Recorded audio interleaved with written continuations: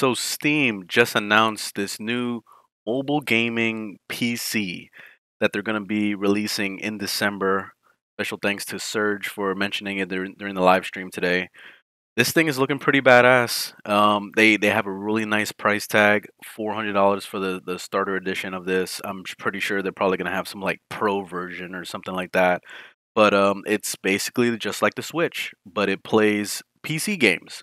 This is something that I've been waiting for a really long time, and I was wondering when these big game companies were gonna come out with something like this. And it's about damn time Steam is doing it. So that's gonna be a big deal, or Valve rather. So taking a look at their website here, the Steam Deck, $400 for that starter. And then let's see what kind of specs do they have. Okay, it says we partnered with AMD to create AMD to create a Steam Deck custom APU optimized for handheld gaming. The Zen 2. All right. So I don't know anything about AMD. I've been Intel and Nvidia this whole damn time for years. So I'm not really sure what AMD is capable of. I'm pretty sure it's probably close to the same as what Intel and Nvidia could do. But I guess we'll see what happens. As long as it's able to play most games this day and age, then it will be good enough for me. This gyro thing that's going on right here looks pretty badass. So it looks like it's similar to what you would see in the Switch, where you can like move the actual like pad around. So it has motion sensors, so that's pretty badass.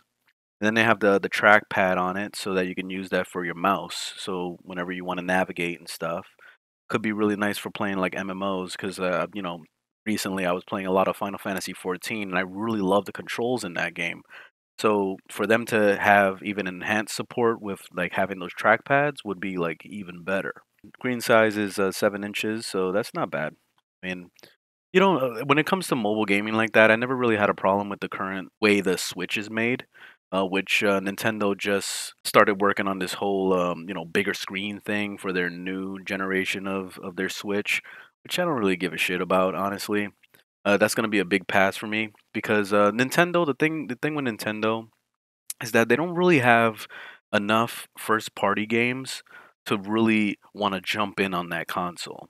Especially when you compare it to like when you have the third party stuff and then there's stuff that's, obviously on the Xbox, it's on the PlayStation, it's on the PC, and then it's also on Nintendo Switch. The better option is honestly to get anything other than Nintendo Switch because the processing power on the Switch is just so bad. You're pretty much asking for lag and you're asking for worse graphics. So it's really nice that the Stream Deck is going to be coming because, or the Steam Deck rather, because this could be really awesome for especially just having mobile gaming but with all your PC games. Shit, I mean Steam is my main platform for PC gaming. I don't really care to use the Epic Game Store. I really don't care to use any of that other stuff. So this is going to be really awesome to have that. I just hope that this is more of a PC setup. Like I really hope that it's possible to do Windows things inside of it. Probably can. I don't know. We'll see how this is implemented. But it would be really nice to be able to have some kind of Windows support on there. That way, we could throw on some emulators and stuff, and we can download mods and download cheats, and do all the normal typical PC shit that I'm used to at least.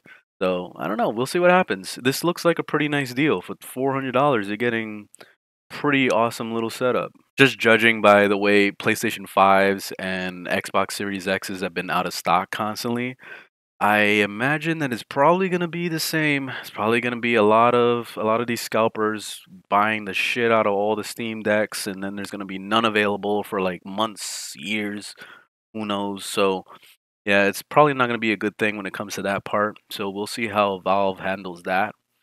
But this could be a good thing. I'm excited to see what this comes out to. Anyways, thanks for watching. Leave a thumbs up if you liked the video. Thumbs down if you didn't. Let me know your thoughts on this in the comments. And I will see you guys on the next one. Later.